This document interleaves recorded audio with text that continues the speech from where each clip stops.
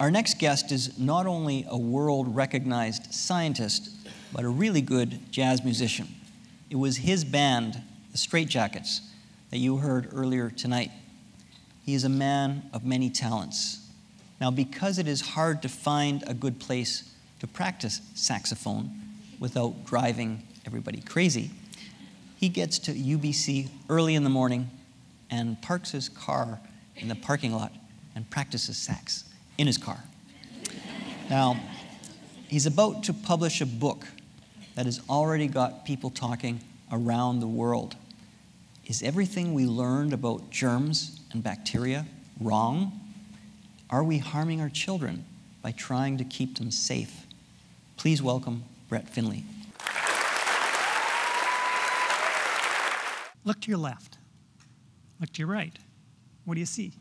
People, right? Wrong. I got 7 minutes to convince you otherwise, and that's what I'm going to try and do.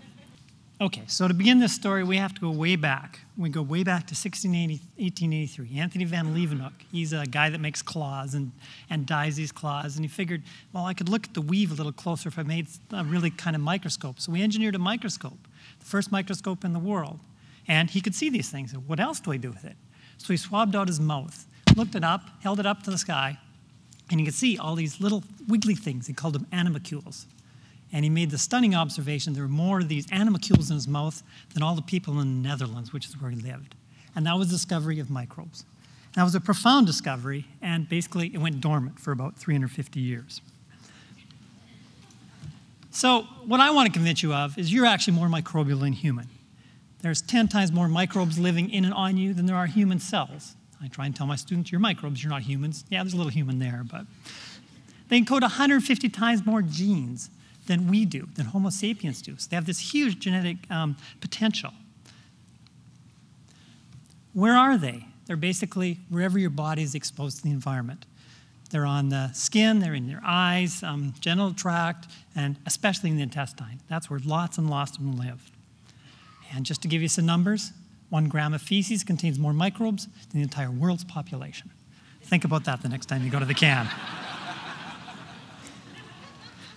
But we kind of ignored them. We knew they were there, but we didn't really know what they did. And even microbiologists, because we couldn't grow them.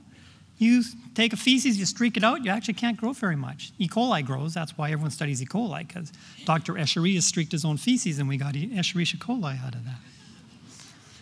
But technology has changed. We can now sequence these things. We don't have to grow them. And we have the capacity to actually go in and sequence these things, and without growing them, and based on the sequence, we can get a picture of who's there. It's kind of like getting a list of all the people in this room without going to ask their name. We just can figure this out. And that's just opened up a whole new world for us, because we can now actually start to study these things and figure this out. And let me tell you, this is a major scientific revolution. In the last 5 years, there's profound changes happening. Each of you have about 1,000 different microbial species in your gut, and each of you is different. They're personal. There's no species that are microbial species that are conserved across everyone in the world. Each of you has a unique set of microbes that is you. It's based on what you eat, your exposure, the environment you live in, your parents, your pets, whatever. And each person has their own set of microbes. And so, what do? Well, there's this profound revolution in science. And this is my absolutely favorite curve, because on your left is infectious diseases. Over 50 years in our society. They're going down. I work on infectious diseases. I take one look at this curve, and that's not a good place to be. I like the curve on the right. These are Western diseases. There's asthma, there's inflammatory bowel disease, multiple sclerosis, diabetes. These are what we call the Western diseases.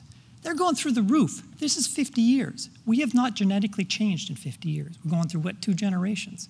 Something's happened. And what I'm trying to convince you of is we now realize the microbes are playing a major role in all those diseases on the right. An area we work on is asthma. So when I was a little kid, nobody had asthma. Actually, one kid in my school had asthma. And he was a weirdo because he had a puffer, and he must be a mutant, right? He's different. Now you go to the playground, kid takes a puff, runs up the slide, hands a puffer to his friend. Puffer friend takes a puff and passes it down the line. 10, 15% of all kids in Canada have asthma. What has happened in that short time period? Well, work in our lab has actually shown that we can look for microbes really early in life, 3 months of age. If you have these 4 microbes in your feces at 3 months of age, you basically don't get asthma. And we now know we can actually transplant these microbes into mouse asthma models and show these things actually protect against asthma. So not only can we figure out if the kid's at risk of asthma, if we get it right, we should, in theory, be able to change these bugs and maybe actually prevent them getting asthma. It's a really exciting field. It's changing obesity, diabetes, even brain issues. There's autism, there's hints of microbes involved in this, Parkinson's, Alzheimer's.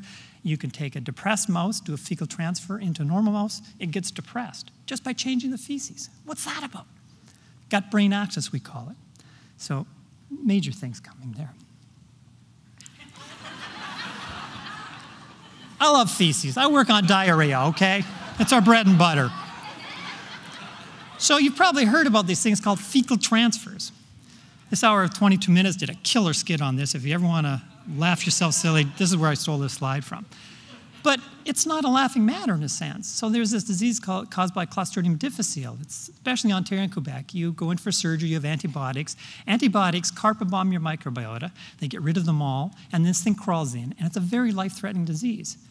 Antibiotic caused it, so they actually are terrible at fixing it, and you get maybe a 20% cure rate.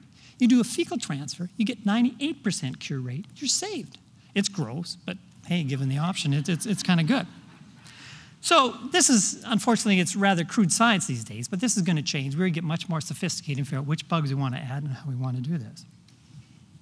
So we're starting to realize microbes affect all sorts of things. We have a group funded by CFAR that actually looks at the concept, can they affect our evolution? When a mother gives birth to a kid, she actually passes along the microbes. They're a genetic component. Is that evolution? And are the microbes, say, convincing you should eat these fats and sugars because they like them, and maybe they're driving your behavior, et cetera? So there's all sorts of fascinating areas going on in this area. So where are we going? Well, the future is going to be really exciting in this area. We're just sort of opening this whole window up. We don't know all these things. But I am going to put in a plug for this book that we have written. It's called Let Them Eat Dirt. It's written by Claire Arietta and myself. And this was a profound experience for me. The effects of these microbes on a kid growing up are really amazing. And really, starting from when you're conceived or when you're delivered, a fecal content in a vaginal delivery is very different than a C-section.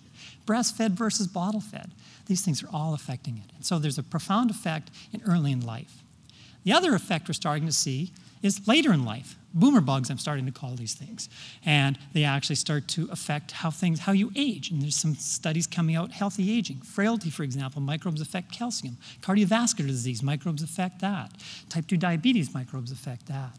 So maybe there's hope in that sense too. And whenever someone says, I'm studying aging, especially if they're a woman, they say, well, what about wrinkles? And so there's actually some data that's starting to come out in that area too, they affect collagen. So basically my concept is that, next time you look at your neighbor, look at them now. They don't look quite the same as they did 7 minutes ago, right? See all these little squiggly things all over their face? Love your microbes. Thank you very much.